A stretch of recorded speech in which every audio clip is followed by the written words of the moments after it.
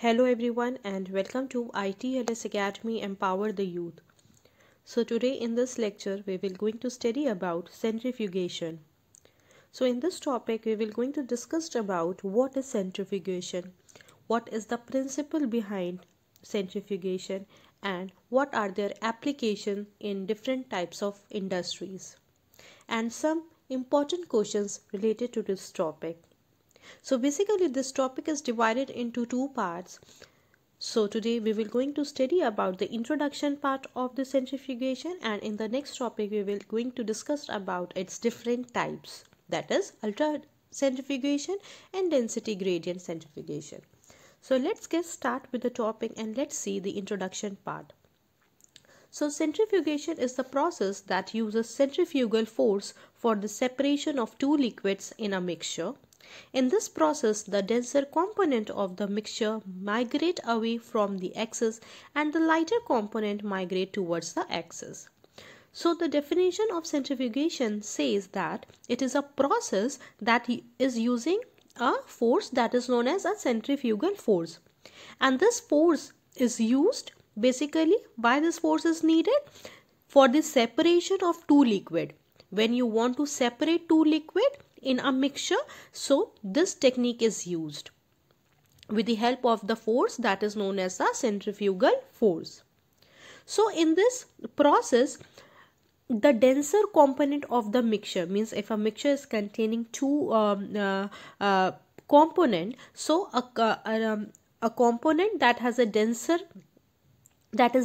or you can say a denser component that migrate away from the axis, while the component that is in lighter component, that component migrate towards the axis. So here it is basically work of two, or you can say here two things are happening.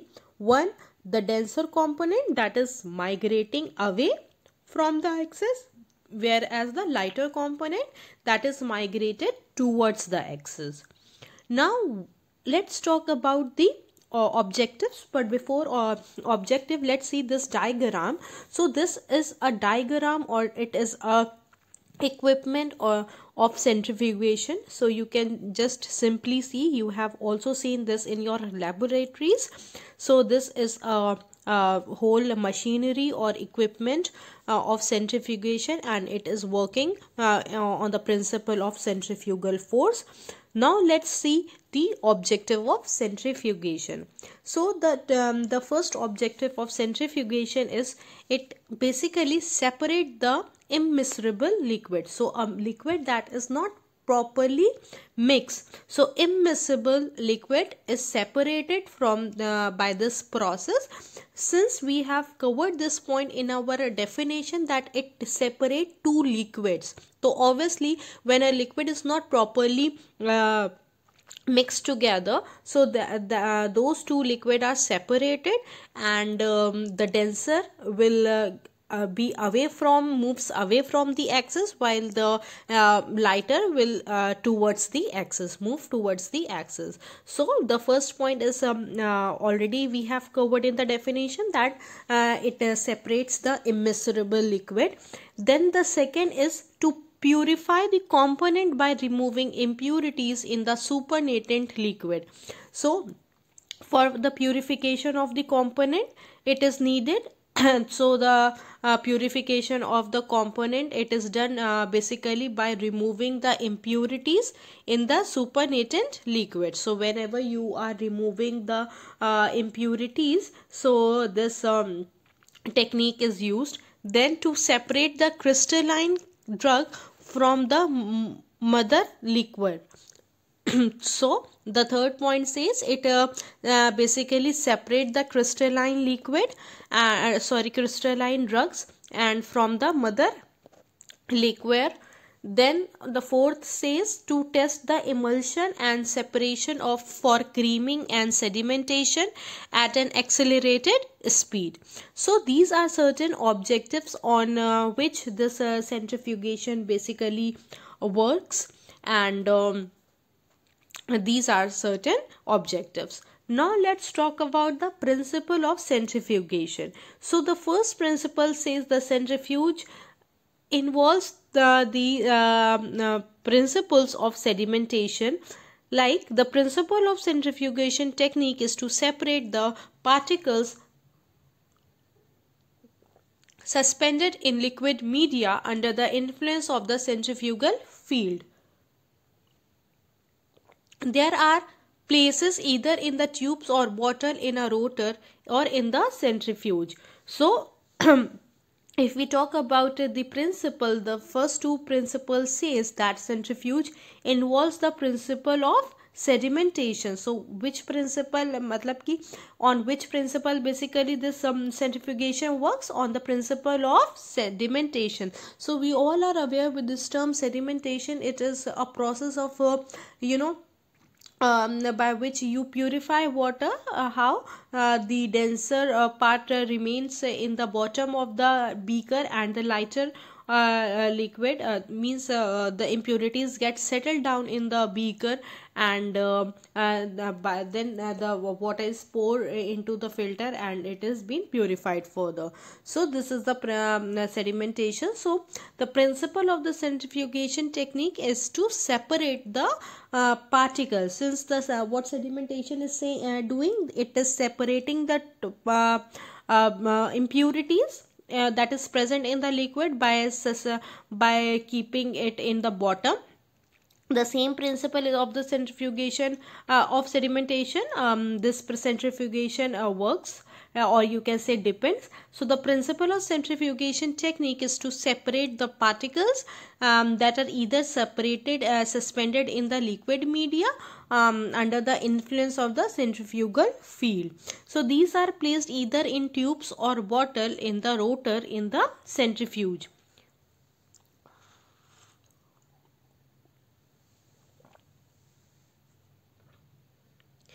Then the third point says sedimentation. So what is sedimentation? So sedimentation is again a phenomena where suspended material settle out of the field by gravity.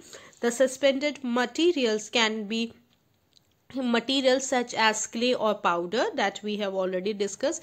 Example, tea leaves falling to the bottom of the teacup. So if you understand the sedimentation with the help of a daily household thing, that whenever you make a tea, so what whenever you are pouring a tea into a cup, so you see that the tea leaves that settle into the bottom of that teacup, right? So this what the tea leaves here is impurities, and you are getting the water that is in the form of a tea. So it is just an example to understand this how it settled down into the bottom. So sedimentation again, it is a phenomena that where the suspended materials settle out of the fluid by the gravity, and the suspended material can be a material such as powder, such as clay, or sometimes it is a dirt or a mud. So the particle having a size more than 5 micrometer, they are separated by a simple filtration process, while the particles that have a size 5 micrometer or less than do not sediment under the gravity. So the centrifugal force is useful to separate those type of particles.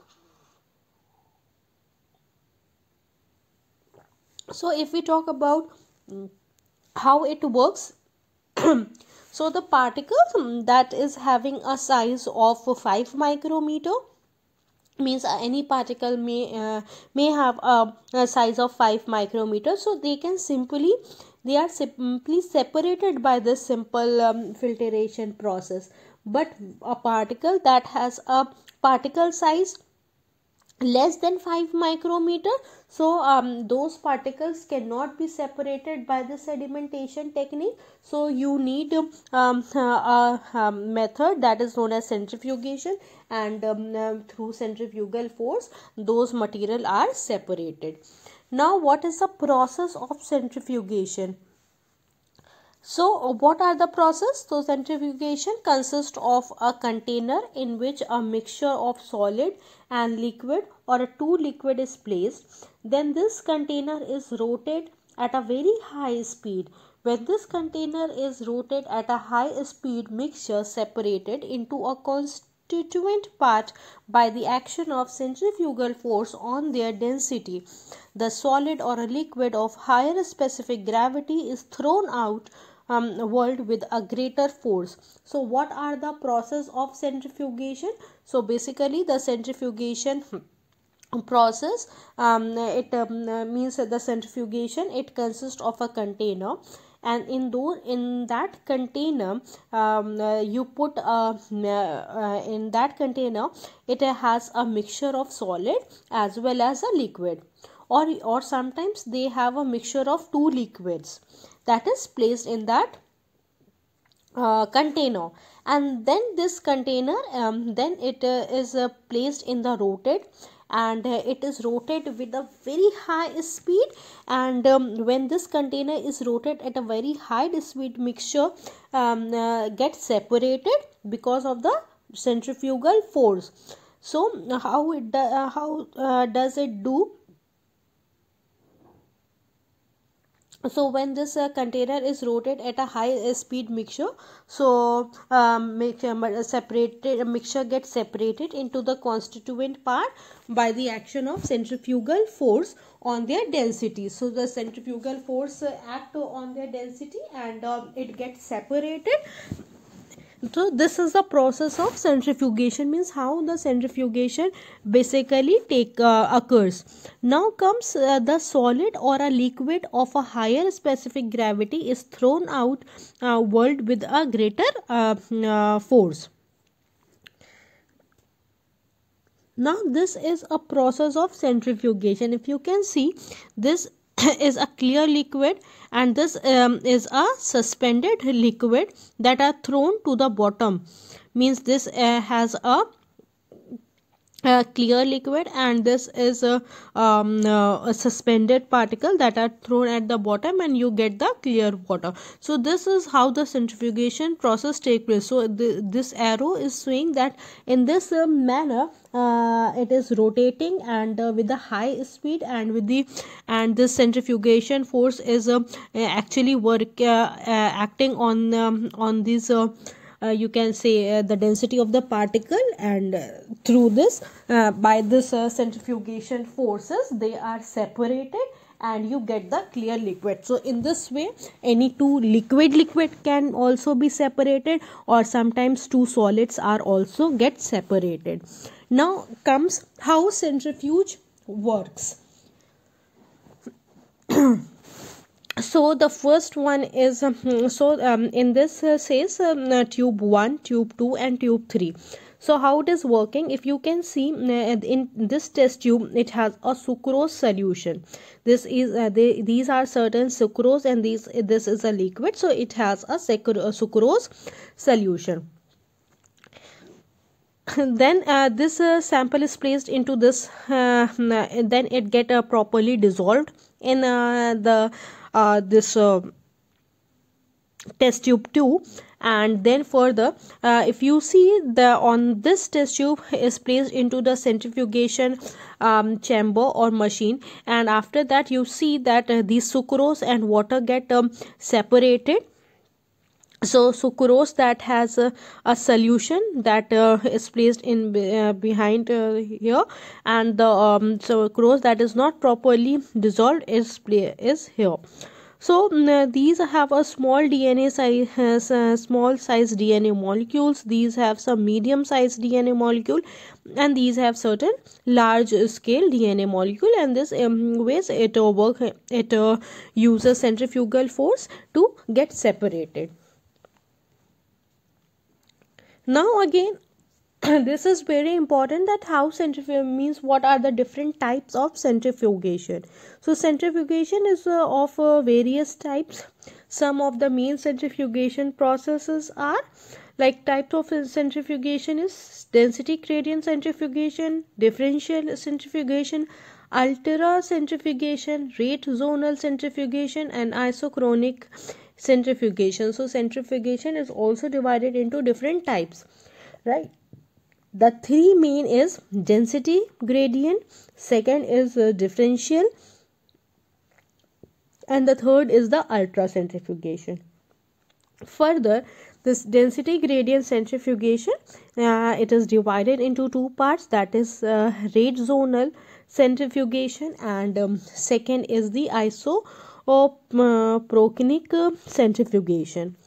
So what is the difference between this centrifugation? So if we talk about the differentiate between centrifugation and filtration, but before understanding what is the difference between the centrifugation and filtration, because in I think most of the students will say that both the techniques are somewhat same, means if we talk about centrifugation and filtration, then both are of the same thing, but no, both are of different, so both has some difference. So we will going to talk about the difference later on, but before that we will going to study about the types of centrifugation. Basically we will going to cover this type of centrifugation in our next lecture in a detail, but today I am just giving you an overview of the types of centrifugation. So as already we have discussed that centrifugation is basically of three types, means density gradient, differential, and ultra centrifugation. So what do you understand by this term density gradient? Okay, so in density gradient it allows the separation of many, or you can say all component whenever these component are present in a mixture, and they allows for the measurement also. So there are basically two forms of density gradient centrifugation. One is the rate zonal centrifugation, and the second one is a isochronic centrifugation. Okay, so what they are doing, they are just allowing, or you can say they are just separating many of the component that is present in the mixture. So this is the density gradient.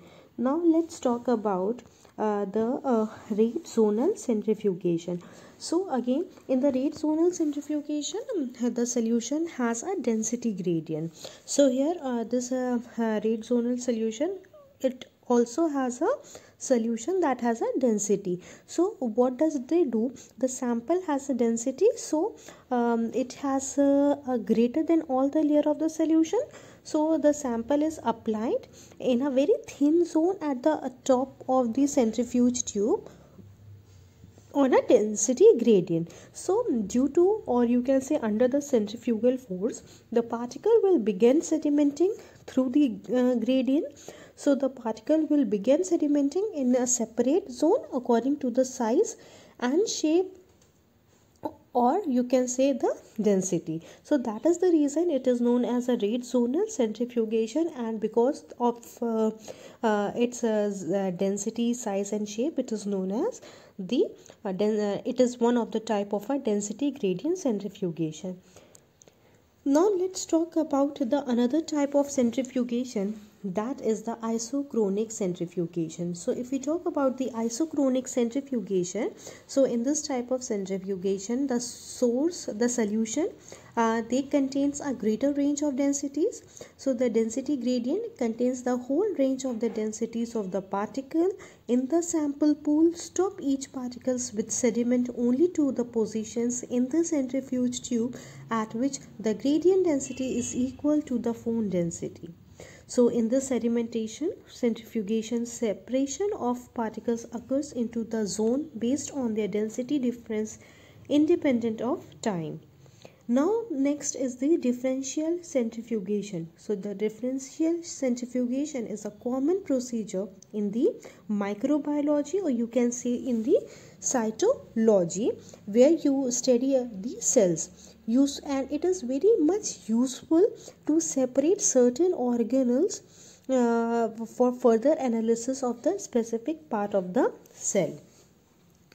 So in this process, a tissue sample is first homogenized, means they get mixed properly through a homogenizer, and generalized to break the cell membrane, and they again mix up with the cell content. The homogenide is then subjected to repeated centrifugation, each time remove in the plate and increases the centrifugal force. Now comes what is an ultra centrifugation. So ultra means, what do you understand by ultra? Ultra means large. So as one is the scientist known as Sidberg, and he coined the word centrifugation. He was a chemist. He used ultrafuse to determine this term, and the first commercial ultrafuse was produced in 1940s. So it is a very important tool whenever it's a biochemical research is done. So in this also particles get separated, and due to the centrifugal force on the suspended particles, and particles get separated from each other. Now let's understand ultracentrifugation with the help of a example. So a red cell may be separated from the plasma of the blood, nuclei from the mitochondria and cell or homogenate, and one protein from another in a complex mixture. So this is something about ultracentrifugation. So now let's talk about the difference between centrifugation and filtration. So filtration, in this, blood is pumped through a membrane with the pores, allowing the plasma to pass through the twist, retaining the blood cells. Whereas the centrifugation, it is basically based on the specific gravity of the blood component. In some instrument, it is based on the cellular size. Then comes the available for the hollow fiber materials, and it is used in older devices in the parallel plate membrane, whereas all the amphiresis devices needed to able to control the separation factors. Now comes the application of centrifugation. This question is very important from the exam point of view, because this questions generally came in the examination, and generally this question has a huge impact whenever you are giving any interviews, or whenever you are having any examination, because in the interviews also they can ask you how the centrifugation basically works, on which principle the centrifugation is worked, because if you are applying for any micro lab or in industry, so these are generic questions that an interviewer may ask you. They can also ask you the applications of centrifugation. So centrifugation, the application is it is used or have an application in the production of bulk drugs. Then it has a production of biological product, and third is the evaluation of suspension and emulsion. Then fourth is the determination of molecular weights of colloids. Then in separating the chalk powder from water, in removing the fat from the milk to produce a skimmed milk that is present into the market. If you see, there are different types of the milk that are present in the market. Whenever you don't want to have so much fat content, or so the for the fat is removed from the milk. So by which technique it is removed? By the help of the centrifugation it is used. Then clarification and stabilization of wine. This in this whenever you want to clarify or stabilize the alcohol or wine, so this centrifugation has a huge application. In biopharmaceutical industries, it has a great impact for the analysis of drugs. Then it has a great application in the use of in water treatment, where you want to separate impurities from the water. So this centrifugation is again very much important because it's basically work in the separation of two immiscible liquid or two solid and liquid, removing water from the lettuce after washing in it in a salad spinner. So these are certain applications on which under which centrifugation is used. Now comes an important thing, like some of the questions that may help make me asked in the interview, means what is the principle of centrifugation. So already we have discussed about this principles of centrifugation. Then they can ask you, how does the centrifugation separate the mixture, means in this way they are asking about the working of this centrifugation. So we have already discussed with the help of a diagram. You can relate to this slide for this question, like a process of centrifuge, sorry, this one, how it is working. This also diagram you can explain. Then comes the what is centrifuge used for. Of course, for the separation of two particles. What are the different types we have already discussed, and what does centrifuge means. So these are certain 5 questions that has a huge importance whenever you are giving any examination or any interview.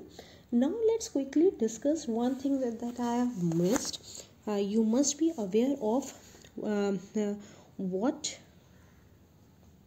is a centrifugal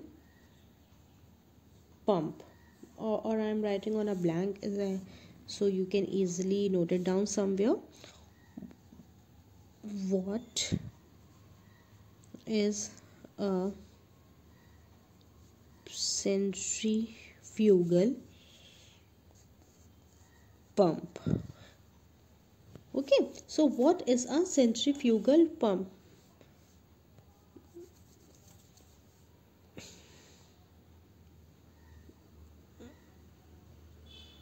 Centrifugal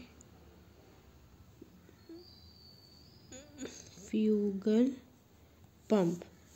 So basically a centrifugal pump, it is a you can understand, it is a very it is a hydraulic machine that convert mechanical energy to the hydraulic energy by the use of centrifugal force. So that is the reason it is known as centrifugal pump, because it is using a centrifugal force and it is converting the mechanical energy to the hydraulic energy, and by a centrifugal force. So it works on the principle that when a pressure head increases, whenever you are increasing the pressure head, so increases, so its tangential velocity also get increases. Means whenever you are increasing the pressure head, so the tangential velocity is also get increases. So you should always remember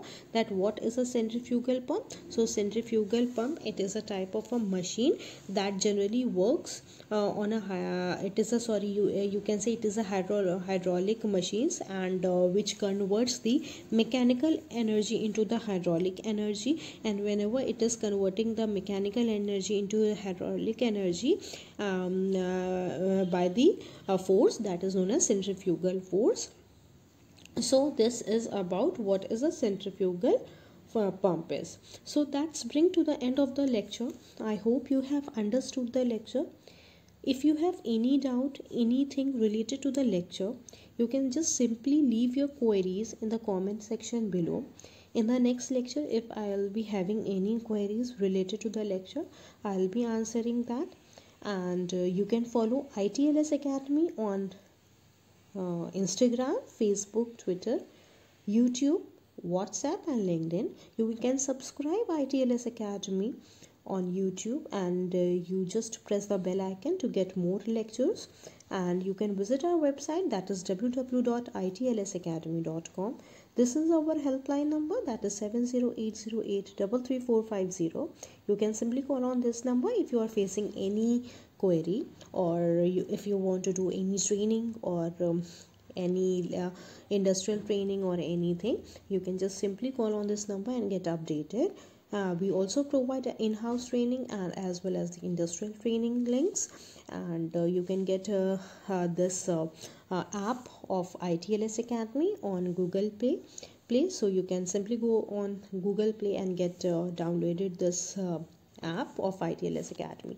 So thank you again for watching. Please do like, share and subscribe, and yes student, please don't forget to press the bell icon to get more update. Thank you.